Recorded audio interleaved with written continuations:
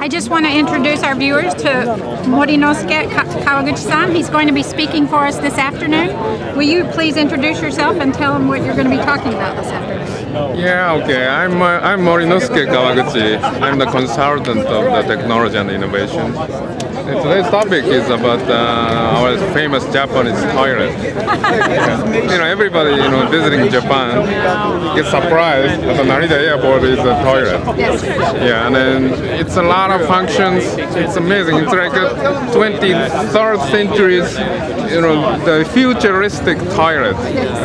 So, and I'm not talking about this, the very rich people's toilet. It's just the ordinary people's toilet in the office or the home.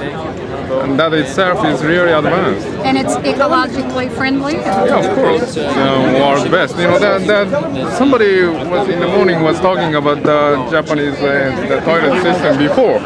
Was super ecological. They were collecting even that thing to sell. Yes. Yeah, it was fertilizer. Yes. Right. Exactly. So yeah, we are going back to that original, the philosophy. Yeah. It's not only the ecological thing. It's we try to find a fun. Even in the toilet. The toilet nowadays talk. Hi, how are you doing? They talk. Yes. Yeah. And it lifts the lid for you and everything. Everything. Yeah. Yes. So it reflects the Japanese people's mentality. When Japanese people say that when you visit somebody's house or you want to see somebody's personality, you check the toilet instead of the sofa or the entrance. They decorate a lot on the entrance, but it's the last space to do that. So that's the ultimate private space.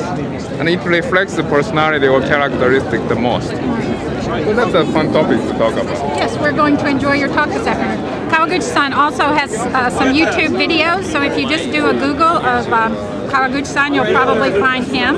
And he's a consultant at Arthur D. Little, and also he does product design. So he looks at products from a new way that you will never have seen before. So we hope you will join us.